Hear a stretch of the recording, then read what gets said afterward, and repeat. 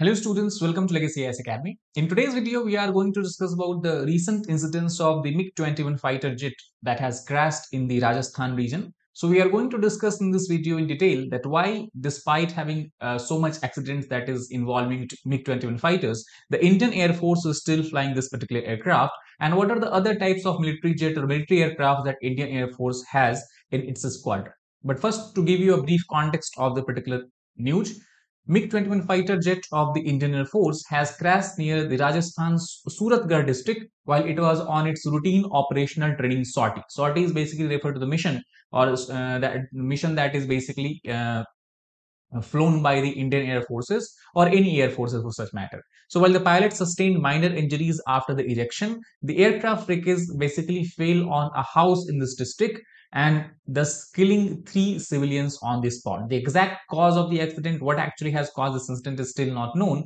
It will be basically inspected by the court of inquiry, which has been ordered by the which has been ordered after the particular incident. Now, let us try to understand about this MiG-21 fighter jet aircraft. So MiG-21s are among the total 7 type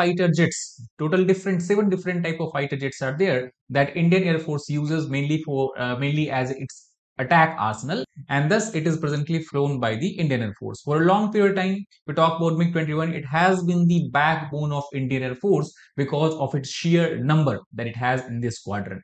Basically, the MiG-21s are a type of single engine, single seater, multi-role fighter or ground attack aircrafts. If we talk about the history of MiG-21s in Indian Air Forces, it was first inducted in year 1963 from the Soviet Union as an interceptor aircraft. Now, what is interceptor aircraft? We are going to discuss about this in a while. So, it was basically inducted from Soviet Union in 1963 as an interceptor aircraft. However, in the next few decades, they were upgraded to perform a variety of role. That is basically whether it is the role of having a fighter aircraft or including even ground attacks. So let us first try to understand the terminologies that is used for different types of military aircrafts. So first of all, we have are the fighters, the fighter aircrafts. The fighter aircraft are basically used for destroying enemy aircrafts in air-to-air combat as part of both offensive as well as defensive counter-air operations. We can understand this in terms, suppose that we have a war with any nation. Suppose that we have a war that has happened in Kargil during 1989 with Pakistan. So during that time, in the Pakistani Air Force try to enter into the Indian territory or they try to basically attack the Indian territory, that time the fighter aircraft has a role to also fly and then attack these enemy aircraft. So such aircrafts are called as fighter aircraft. The best example of this, which India also uses, is Sukhoi 27th variant, also called as Su-27 aircrafts, that is also basically been produced by the Russia.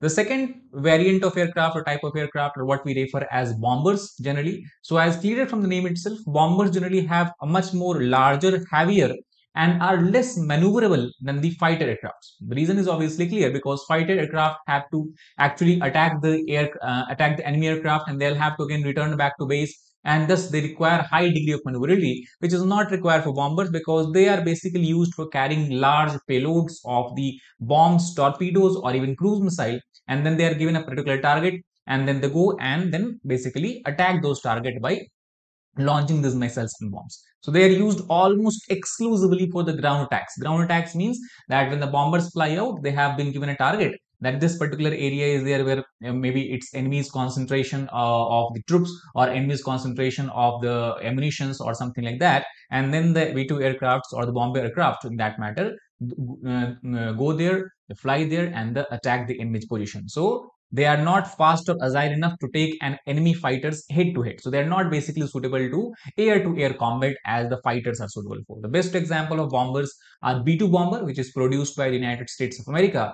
Coincidentally, we talk about the position of India in this regard. India does not have any kind of bomber aircraft in its squadron. The third type of aircraft is what we call as attack aircraft. Now, attack aircrafts can have multiple purposes, multiple missions. For example, it can be used to provide support for friendly ground troops. For example, if suppose an enemy or any particular military is there that is trying to enter into the other country's area, or if in the situation of war they are trying to improve their position, in that case when the ground troops are moving, the required air support so that the artilleries or ammunitions of the enemy do not hit them. So in that case, the attack aircraft can be used. That is the main purpose of the attack aircraft. Some are able to carry even conventional or nuclear weapons far behind enemy lines to strike the priority ground target. For example, in India, it is the Tejas aircraft, that is the attack aircraft, that has been produced by the Hindustan Aeronautics Limited. The next type of aircraft, which is also very, very important in modern day electronics, modern day warfare, where the electronic systems are used on a very larger scale. So these are called as electronic warfare aircrafts, and they are basically a special type of military aircraft which are equipped for electronic warfare. For example, degrading the effectiveness of enemy radar and radio systems so that there is a complete communication blackout, and thus enemy target can be easily stricken by the attack aircraft. The example of electronic warfare aircrafts are the Gulf Stream 3, or the most powerful one, which is believed to be in the present in the modern era, is Boeing EA-18G Growler, which is used extensively by the United States of America. The last aircraft what we are trying to understand about is the interceptor aircraft, which is MiG-21 is example of, as we have discussed. Basically, when MiG-21 was imported from Soviet Union that time, it was imported as an interceptor aircraft. So interceptor aircraft is a type of fighter aircraft that is specifically designed for defensive purposes, for defensive interception role against attacking enemy aircraft, particularly bombers, or if any reconnaissance aircraft is flying into the nearby border areas. So that is the role of the interceptor aircraft. Apart from that, we also have a lot of other types of aircrafts are there. For example, we have transportation aircraft, which is used to transport troops, military equipments, and all different kind of things. And for example, India is using C-10 as well as C-231J from the United States of America, which it has imported from the USA. Now, if we talk about the India's type of aircrafts, we have discussed in the beginning that MiG-21 is one of the 7 type of aircraft being used by Indian Air Forces. So what are these other 7 type of aircraft? So first of all, we have Dassault Rafale, which is the most recent procurement from the France, and this is also a multi-role type of aircraft, and the total number of this aircraft in the service right now is 36. Similarly, we have Sukhoi 30, Su-30 from Russia, which is also a multi-role aircraft, which is 247 in the number. Then we have HAL Tejas that we have discussed is a type of attack aircraft, which is also 32 in number. Then we have MiG-29, that is 65, again from Russia. Mirage 2000 from France, it has 44 numbers. Then we have Jaguar from United Kingdom, which is 113 number, which is mainly used for ground attack or as a ground attack aircraft. And then we have discussed about the today's topic of discussion, that is the MiG-21, which is a type of interceptor aircraft, but it has been updated. Especially the Bison version of MiG-21 has been updated to perform the attack aircraft role as well, and it has total number of 54. In the future, obviously, as we have discussed, there is a possibility or there is a proposal and plan to replace this MiG-21 aging fleet of the MiG-21 by the Tejas Mark 1 and Mark 1A, both produced indigenously by the Hindustan Aeronautics Limited. So these are the 7 aircraft that IAF currently uses for its multiple missions. Now, if we talk about the MiG squadron exclusively, what we can see that India has procured over 700 MiG-21 aircraft of different variants since 1963, and the major ones of them is MiG-21 Type 77, MiG-21 Type 96, and then we have the BIS. The latest version of MiG-21, as we have discussed, is the Bison, which is an upgraded aircraft which with advanced missiles, radars, and much better avionics as compared to its predecessor. Over 100 MiG-21s of Indian Air Force has been upgraded to Bison since 2006. Now, MiG-21, though it is a very old aircraft, it has a very old technology, though it has played a very significant role in the military history of India. If you try to understand few important roles that how it has played, or what kind of role it has played. So in the past, it has proved its mettle in several wars fought by India. For example, if you look at the Bangladesh Liberation War of year 1971, the MiG-21s, especially the Type 77 variant of MiG-21, had played a major role in swaying the war's result in India's favor. Similarly, in the earlier war of 1961-1965 Pakistan, as well as later in 1919 Kargil War, the combat jet was along among the mainstay of the Indian forces with the Pakistan.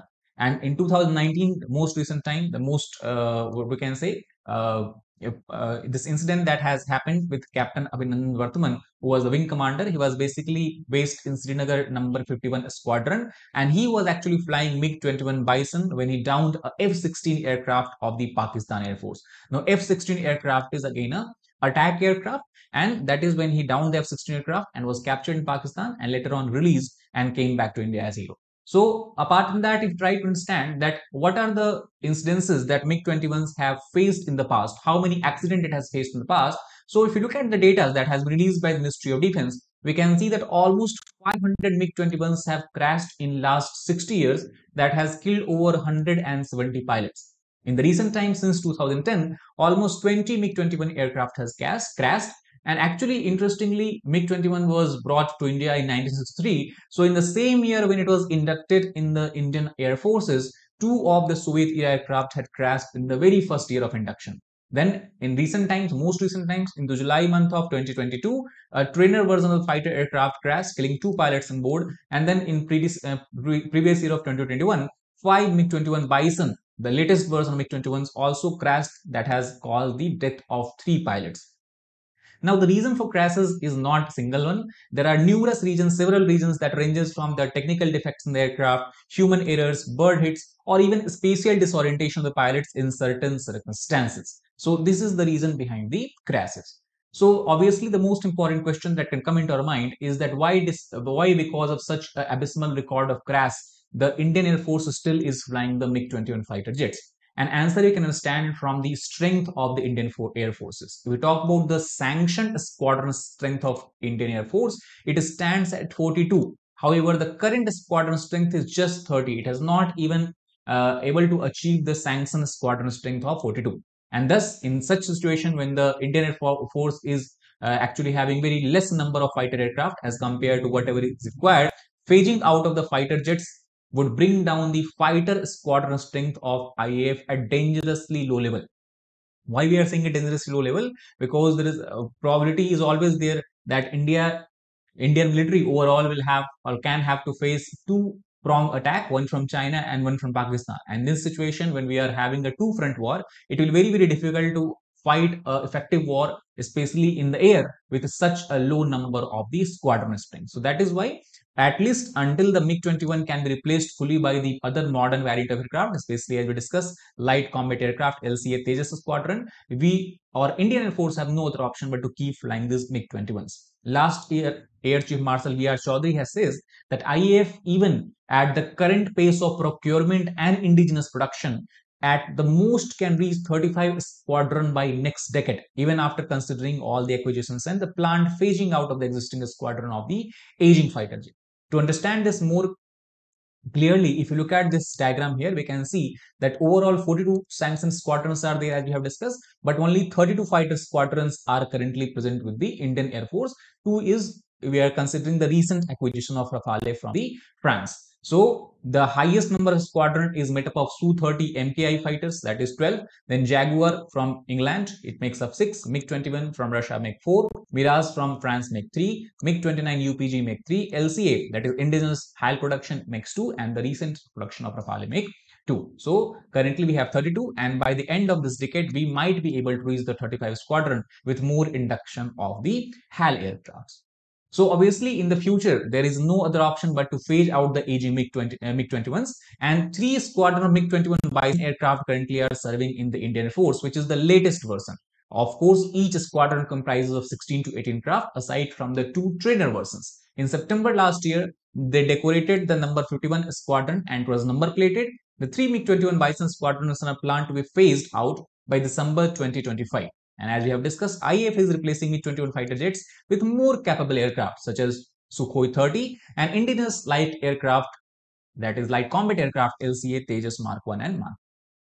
So basically what we can say in conclusion about this particular incident and overall MiG-21 fleet of India is that particularly those Air Force officers who have flown this aircraft, they say that aircraft did not have an abysmal safety record as it's seen or as is perceived by the media and the general populace. If you compare to the number of flying hours and the years it has spent in the service, they obviously have on various occasions highlighted the rigorous maintenance checks is also being done. It's not that the aircraft is defective and the Air Force pilots are forced to fly it. Basically, before every mission, before every sortie, rigorous maintenance and checks of every fighter aircraft is undertaken. That also basically increases the probability of successful missions. So that is all about this particular video. I hope you understood about the Indian Air Force squadron, Indian Air Force fighter jets, as well as the current situation related to the MiG-21s. If you like the video, please hit the like button, share it with your aspirants, as well as subscribe to our channel for more such content. Thank you very much.